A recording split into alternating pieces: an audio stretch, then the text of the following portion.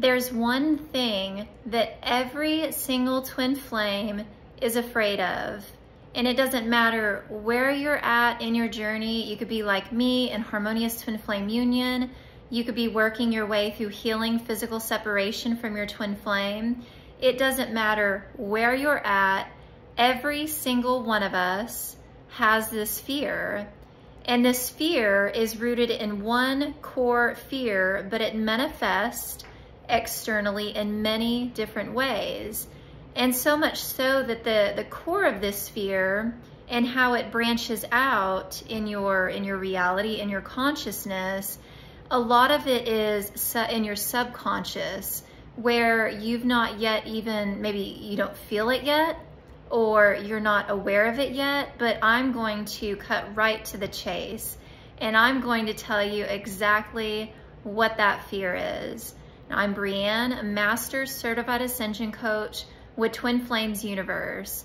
And as I was sharing with you before, we're just gonna get right down to the nitty gritty of it so that you can look within your own consciousness and start to resolve the core of this, okay? And the one thing that every single one of us, which is why we're experiencing separation in the first place, separation from perfect union with God, self, and twin flame. If you're new to my channel and you don't like the word God, well, you can use source, you can use love, you can use universe, whatever feels best for you. At the root of it, we all identify with it as love. And so for me, God is not a religion. God is divine, unconditional love. And now that we got that out of the way, let's get back to it. The one thing that we're all scared of, and we're all moving through it, is ourselves. You probably were not expecting that one, or maybe you were, but it's true. We are scared of ourselves. And here is where ego's game is, okay? As you are working the process of ascension and you're healing on your twin flame journey, we're going to encounter a thing called the ego. And this is where separation stems from. And the ego is going to scream at you and tell you to not look at those places. Or when your twin flame triggers you, don't go there. Even though you know logically you're supposed to go there and you're supposed to look at those places, underneath there's gonna be a fear. And you may have experienced this in your journey before. You know, I've spoken with other twin flames, and I even encountered this very early on in my journey, but you might see your twin flame sometimes and there's just like this instant fear, you know, and you don't really even know where it's coming from. Well, that fear comes from them mirroring back those components of yourself that you're afraid of. Essentially, it's a fear of self. And that fear of self is fear of your own power.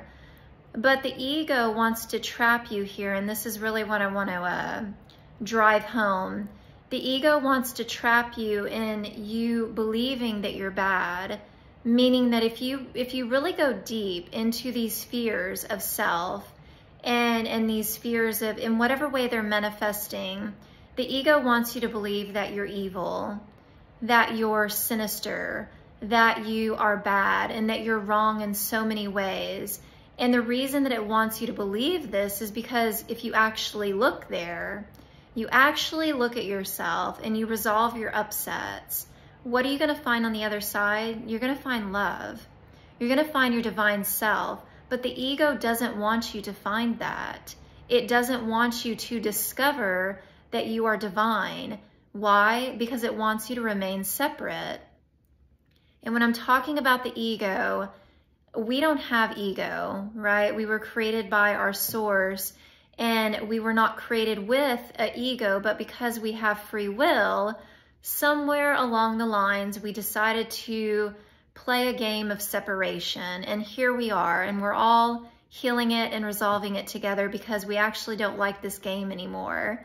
I don't know about you, but I don't like the game. And so I am diligently healing through my consciousness anytime I find fear. But I want to share this with you so you don't fall into this trap. Know that anytime you're experiencing fear. It's a fear of self. It's a fear of power. It's a fear of who you truly are. But that fear also stems from believing somewhere inside of yourself that you're not good, that you're a bad person, that you are a spawn of Satan, so to speak. But that's not who you are. Literally none of us. All of us were created as divine beings. Now, in that, you know, where we're currently at in our consciousness, you know, there's a lot of patterns. There are traumas, there are wounds, and sometimes people will play out those patterns and those wounds subconsciously. And if you've ever heard that saying, hurt people, and that is where, you know, if you look at your ancestral line or you look at family patterns that have been crossed down or passed down, I should say, from generation to generation, that is because hurt people are hurting people. But it doesn't mean that they're wrong, and it doesn't mean that they're bad. It just means that they're not aware that there's something underlying there, and that something can be resolved. It can be healed. But you watching this video right now, you manifesting your harmonious twin flame union, you know that it can be healed. And I want you to know today that you are divine. Throw all of that naysay, ego talk out the window, and don't be afraid to look within yourself. Whatever your twin flame is showing you right now, whatever they're mirroring to you, that's just a hurt that they're mirroring back to you. It doesn't mean that you're bad. It doesn't mean that you're wrong. It doesn't mean that you are evil in any way. It just means that they're showing you where you're hurting, right? And you're doing you're doing this for them as well. You're mirroring back to them where they are hurting within themselves. No one's wrong. No one's bad in all of this. I know I keep repeating myself, but it's important that you really allow that to sink into your consciousness, because as you do, and you relax into the truth that you're divine, that fear will naturally resolve. It will naturally fall away. And a lot of times we feel fear that you're not even feeling it yet, because, you know, it's so deeply buried in our consciousness. But your twin flame, first and foremost, is going to support you in uprooting that and bringing that out by simply just being your divine mirror. So don't fall into this trap, and know that all fears, it's just, there's even a class where, you know, Jeff and Shalia were talking about the thing that we fear the most is our power. And that's so true, because you are a powerful divine being. And right now, if you're experiencing separation, or you're experiencing traumas, or, you know, whatever that may be, that's where your power has been invested into. But it's okay, because a lot of that you don't remember choosing that. You don't remember, you know, I didn't sign up for this. You know, you don't remember signing up for that. But that's okay, because as a conscious being or an awakened being, you are gradually going to come into the knowing of these places where you've invested your energy, and you actually don't want to invest it into that anymore, because you realize that it's not serving you. It's not actually giving you what you thought it might have been giving you in the first place. And so the antidote here, so to speak, is love. It's to love yourself and remember that you are good. At your core, you are divine, and you are good, and you're pure, unconditional love, and so is your twin flame. And we're simply working our way through the separation, through the upsets, through the wounds, through the traumas, to relaxing back into the truth that is all within us.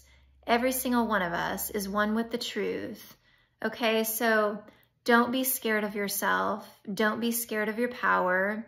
Don't be scared of, you know, the thoughts and beliefs that might be floating around in your head. And know that ego, it will try to trick you into believing that you should be scared of yourself because you're bad. But don't fall into that trap, okay? So once again, apply the mirror exercise.